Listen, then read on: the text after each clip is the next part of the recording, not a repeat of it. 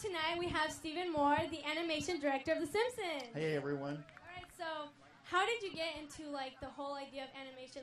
What motivated you to become, a part of The Simpsons or just, animation in general?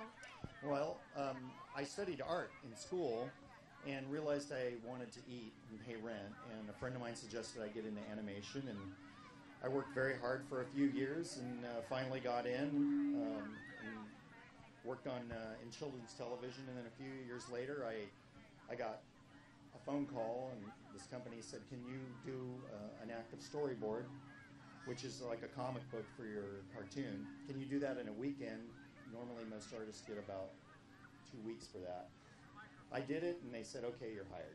And I've been working on The Simpsons ever since. Wow, that's really good to hear. So, what do you call it?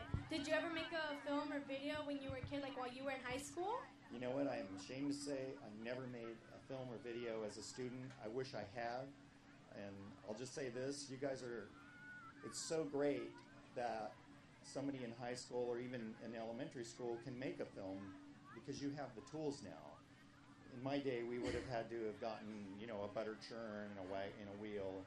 We would have had to make it in film. It would have been, couldn't have done it unless we had a lot of money. You guys have so many great tools. It's great.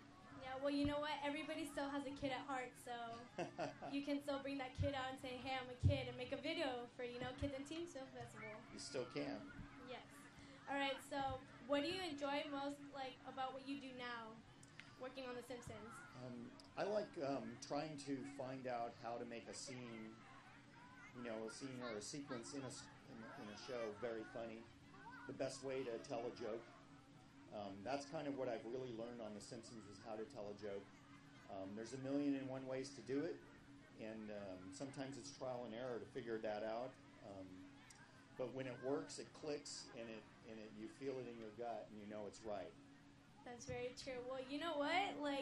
You guys on The Simpsons had a great impact. You guys made a movie, and it turned our 7-Elevens into the Quickie Mart. And then a video game came out, which I already told you about, yeah. And I lost it. I'm very sorry about that. Well, if I find it, I'll turn it in. Thank you. Well, so what advice would you give to kids out there who want to, be an animation director, perhaps? Well, you want to learn about telling stories because films are about telling stories, and there's many ways to tell the same story. So you may want to be a great cinematographer or a director, or you may want to do something else, but it all comes down to telling a story that people understand, and hopefully your story is communicated in nonverbal ways. If people understand your story and they don't speak the same language that you shot that movie in, but they get the story, then you've really communicated something very powerful. We work a little differently. We actually get the voice tracks first. But a lot of people in animation, different kinds of shows, early animation had no voice track. So you can visually tell a story with no dialogue. And that's many cartoons like Ren and Stimpy used to do that. They would just kind of pose out the narrative, and then they would add the lines later. But people would still understand the story, and oftentimes when I'm reviewing shows that I work on, I will turn the sound off and I'll just scroll through it, and you can see how it plays.